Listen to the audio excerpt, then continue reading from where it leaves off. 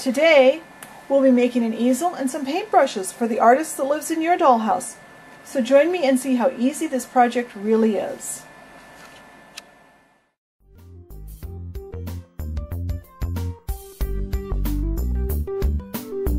Alright, so we start out, we need to cut some 1/8 inch by 1/8 inch basswood. I have two pieces that are 6 inches long and one piece that's 5 3/4 of an inch long.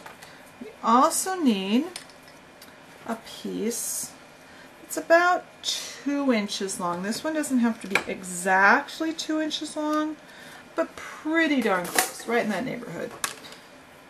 So today I'm using my Easy Cutter to do all my cutting. I really like it for cutting things like this. It's just really handy to have and real easy to use. We also need a piece of skinny stick. This is just a scrap of skinny stick, and I'm just going to make it a little bit longer than 2 inches. Again, the exact amount isn't really all that critical. For the next step, it's really important that we line these up in order. We're going to take one of our 6 inch pieces, and I like to put my emery board on the table to do this. And I have a pin vise. It's a little hand drilling tool with a very small, this is a 1/32 of an inch drill bit in it. These are an inexpensive little tool that you can get. You can get them at craft stores, hobby stores, online, miniature stores of course. You need to drill some holes. And I'm going down approximately 1/8 of an inch and centered in this board. Now, I want to line up my 5 3/4 inch piece at the top.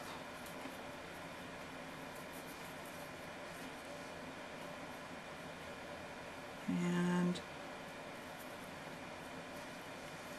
one line that tops up on these, and I'm drilling right through. I'm lining up a hole all the way through these, and you'll see why in a little bit.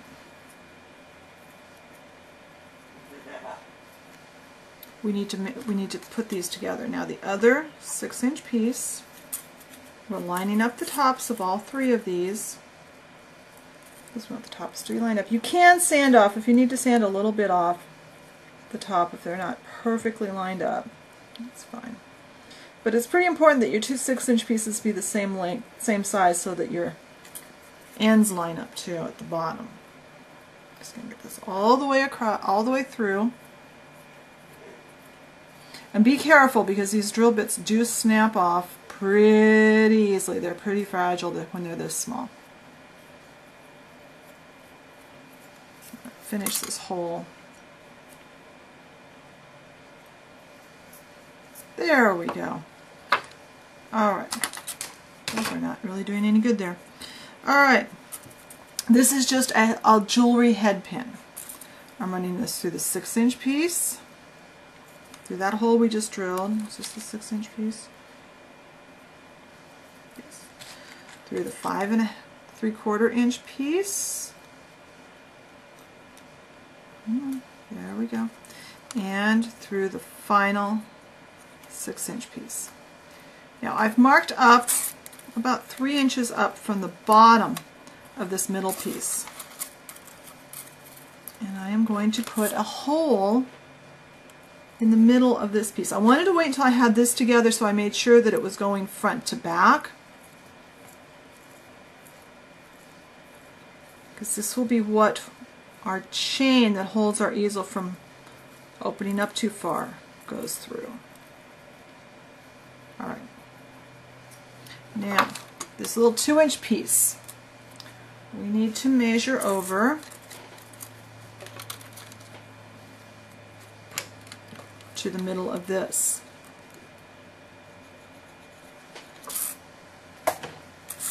And once again, we need to drill a hole through the middle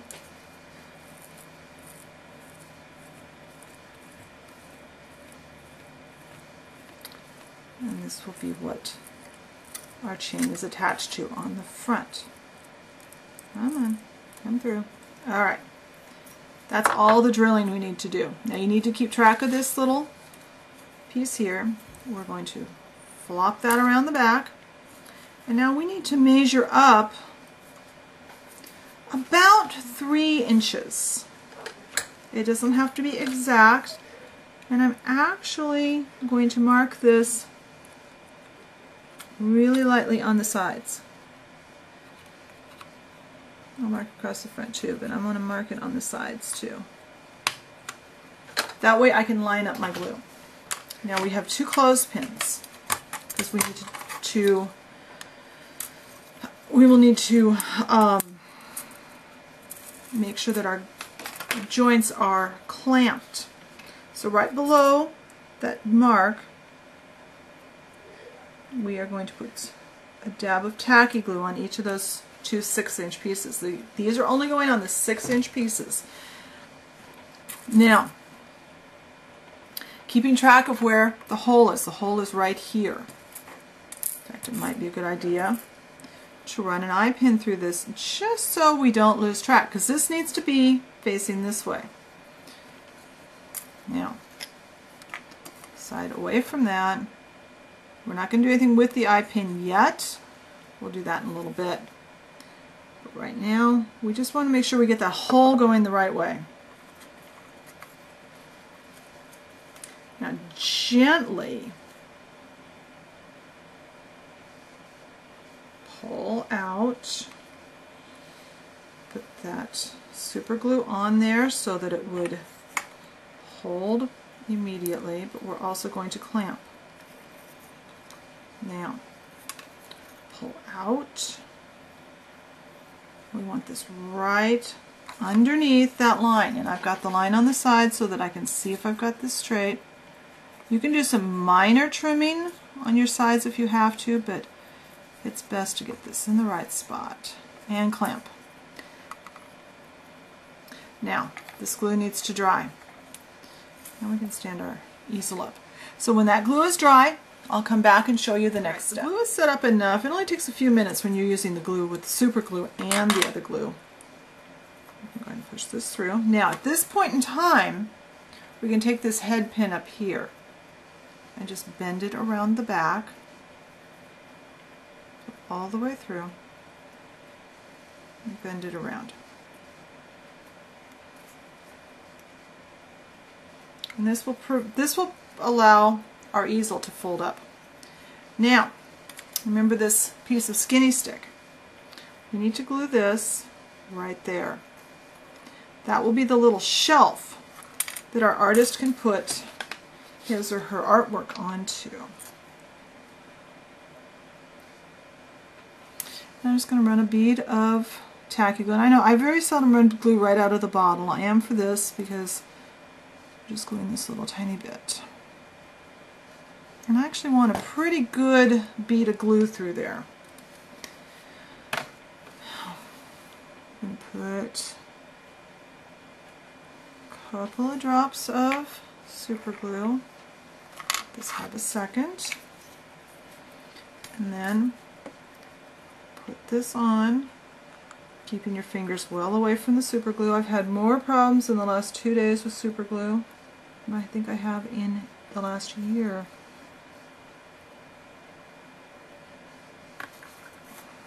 Center that. Whoops, I went too far. Come on. Cooperate with me. There we go. Sometimes it helps if you look at it from the front instead of from the top. Okay. Now that will need to dry. In the meantime, we need to get a piece of chain that's 2 inches long. This is just some jewelry chain from the craft store. We are going to take a head pin, and we have this hole that we made in the back. You know, not sure this is the exact way that you're supposed to do a loop like this, but this is how I do it. Bending it over to the side, thread the end of my chain on. Come on. There we go. Now, I have round nose pliers. And I am far from an expert, as you can see, arguing with the chain. I am not an expert at making jewelry stuff. I just do enough to get by here. What I like to do is just roll this around.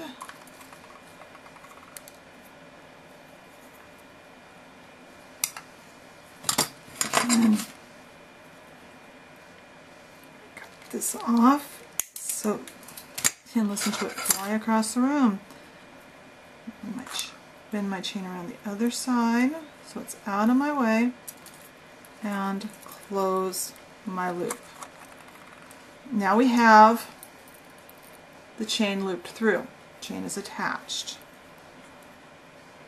Now we do the same thing on this front, being careful not to break your tray off. This is where it gets interesting because you've got the chain in the way. All right.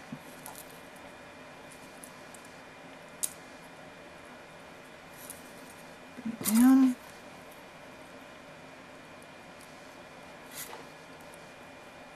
Bring it around.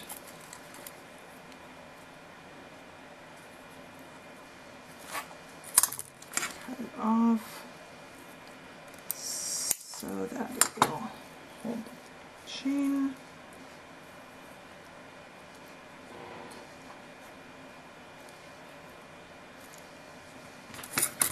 Trying to put this where I can see it and where the camera can see it, and this is something I'm not very good at, so it makes it, my instinct is to get it right up where I can see it better.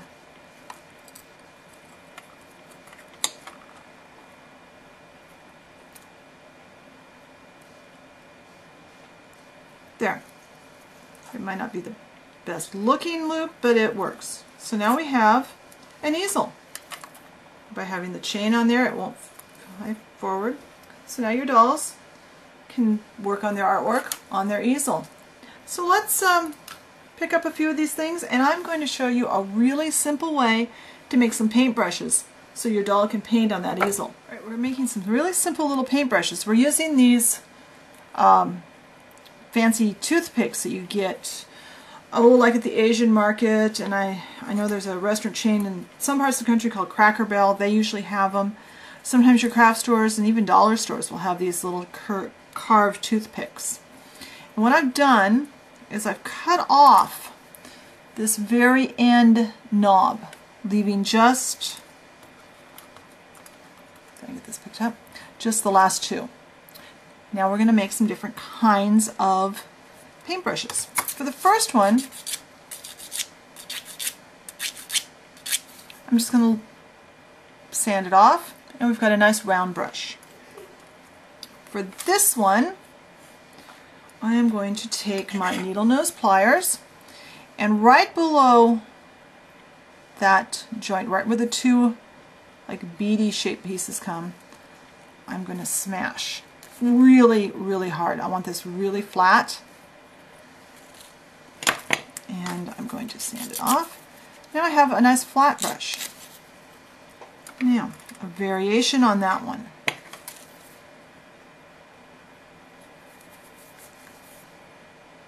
Smash this one also.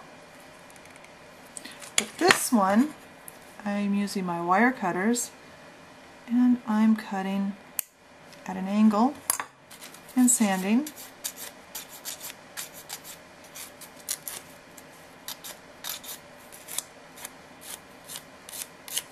Now your artist has an angled brush. Now one more. This one is kind of fun. Just got a simple pencil sharpener. You'll have to kind of feel, kind of run it through there a few times. And some of these it works on, and this one it did not. So I've got another one.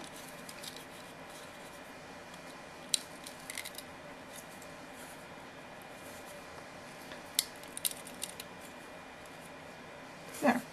That kind of gets it started.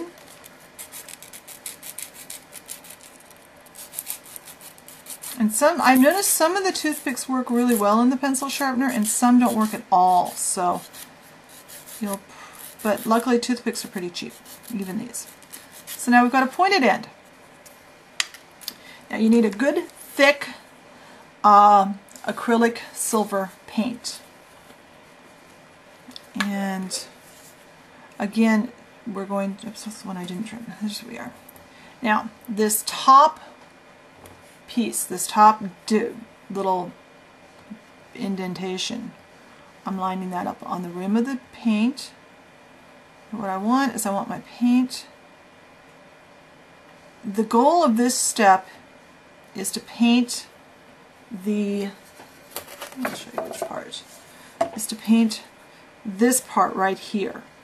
This will represent your ferrule on your brush. I don't have, oh, yeah, I've got a brush.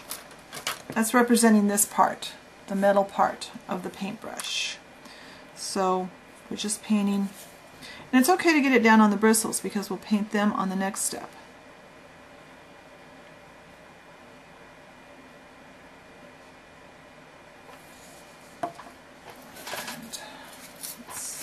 And then I'm just sticking them into a piece of foam to dry.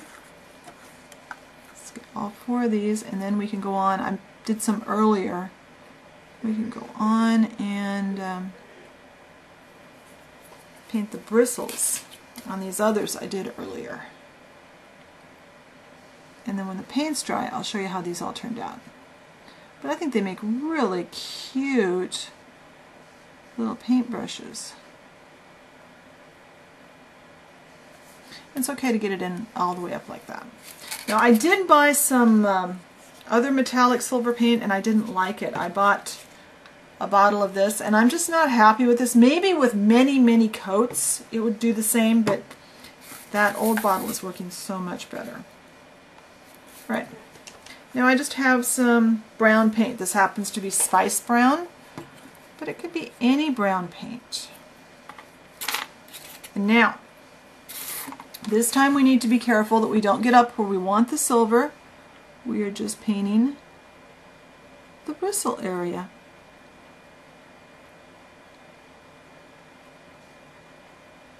There. See? We'll do this one.